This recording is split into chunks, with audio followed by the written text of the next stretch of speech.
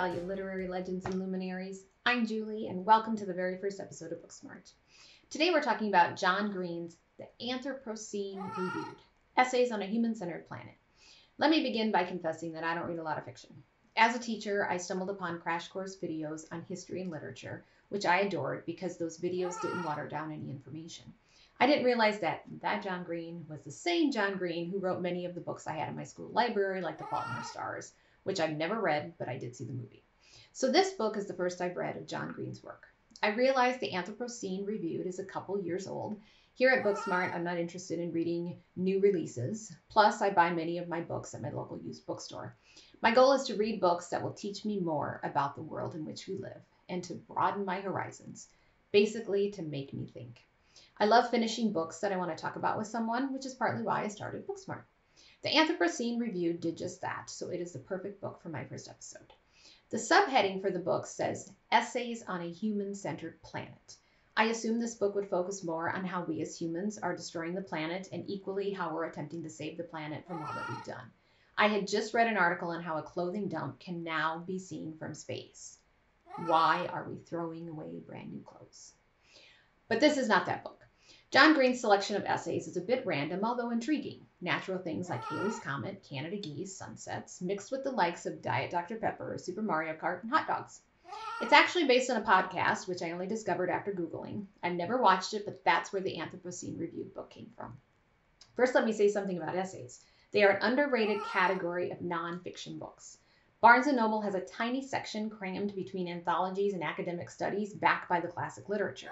The general reader is not going to go back to that section. Plus, who wants to read something that is categorized as essays, considering we all have nightmares about essay writing from high school, which doesn't make sense because essays don't have to be boring, yet that's exactly how we teach them. I don't know why they don't place these essay books in with memoirs, because essentially that's what they are. As readers, we learn a lot about the author, we learn a lot about life, but instead of writing it using a narrative structure like a fictional book, each chapter operates like a self-standing episode, which are then all linked together within a theme. Some of these essay memoirs are more linked to that central theme than others. I read tons of memoirs, but I particularly enjoy these essay books. More authors should use that format. And that's another reason why I picked up this book. John Green blends his personal experiences with these topics and ends many of them with a profound thought, which you may or may not agree with. That's the best thing about reading. You don't have to agree with the author. Sometimes disagreeing with the writer gives you even more to ponder. At the very end of each essay, he rates all his topics, giving each one X amount of stars, which I found rather endearing, although I read other reviews that found it annoying or gimmicky. To each their own. Now, what can you get out of reading this book? You might run across topics that you already knew about, like I did with teddy bears. Yet I didn't know the complete backstory to Monopoly, so that was fascinating, and I had no idea what the yips were.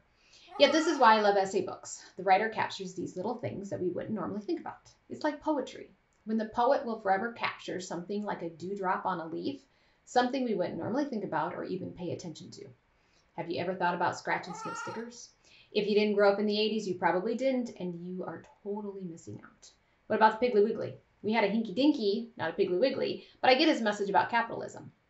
What about the Bonneville Sock Flats, where John Green writes, humans are not the protagonists of this planet's story. And finally, have you ever given any thought much to whispering?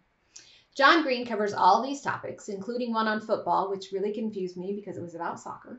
Collectively, these essays speak to our existence, both with nature and with products of our own creation. It's about all those little things in life we take for granted that we interact with or that we use that shape our life in some way, shape, or form. With some essays more relatable than others. To give you an example of how John Green makes you think about the world around you, let me read an essay about the penguins of Madagascar. I watched this movie years ago, but I do remember the opening scene, which is the focus of his essay. The sound guy uses a boom mic to whack the penguins from behind, forcing them into the great unknown. It's a children's movie, so of course the penguins survive and go on to great adventures. But every time I watch Penguins of Madagascar, I think of how almost all of us are invisible to penguins almost all of the time, and yet we are nonetheless their biggest threat, and also their best hope. In that respect, we are a kind of God, and not a particularly benevolent one. Wow, I mean, doesn't that make you think? And this is a movie. This is an opening scene of a movie. and it really makes you think about that. I've always wondered why cameramen don't flip over the little sea turtles that are on their backs, or why they don't honk their horns when a lion is stalking a herd of zebras. Good books make you pause and think and relate. Now let me read you an example of his ratings. In this one, John Green is critiquing Auld Lang Syne, the New Year's Eve song. He says, "We live in hope that life will get better, and more importantly, that it will go on, that love will survive even though we will not. And between now and then, we are here because we're here, because we're here, because we're here." I give Auld Lang Syne 5 stars. Have you given much thought to a tune most of us know, yet we don't really know the words to? And my last little snippet is in regards to the internet. John Green was born just a few months after me, so I can relate to his description of dial-up and no one being able to use the phone when you're on the internet.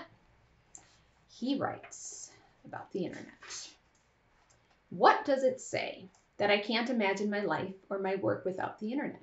What does it mean to have my way of thinking and my way of being so profoundly shaped by machine logic?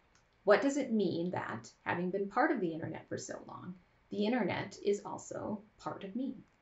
My friend Stan Muller tells me that when you're living in the middle of history, you never know what it means. I am living in the middle of the internet. I have no idea what it means. I give the internet 3 stars. When you're living in the middle of history, you never know what it means." I love that. It's so current. Look at the pandemic. That's living history. So what does it all mean? That's the question John Green attempts to answer with his topic choices. You won't necessarily like all his essays, which is fine. I lost interest in his football that was really soccer essays. Could he have made the book more planet-centered in regards to humans? Sure. For instance, if he really wanted to talk about sports, he could have had an essay about some of the Olympic facilities that now sit empty across the world. And I should have never read his essay about his bout with viral meningitis, especially right before I went to bed, because then I was convinced I had none other than viral meningitis because I had a headache that day that wouldn't go away. But that's the joy of reading essays. They're not extensively long, and you're bound to find many that make you think, are universal in theme, and make you just that much more aware of the world around you. And maybe it will inspire you to write your own essays. If John Green wrote an essay all about Diet Dr. Pepper, I could write one on the joys of fountain pop, particularly Coke and Cherry Coke, and maybe some Dr. Pepper. Overall, I enjoyed the Anthropocene Reviewed. I love the intriguing story regarding the photograph, 3 farmers on their way to a dance. I love looking at old photographs, wondering what the context of the picture was and about the person who took it. I learned tidbits about silly landmarks like the world's largest ball of paint, and I changed my perspective just ever so slightly regarding wintry mix. Yes, winter is beautiful. I just don't want to live in it. I give the Anthropocene Reviewed 4 stars. That's it for today. My goal here at Booksmart is to get a little bit smarter, one book at a time.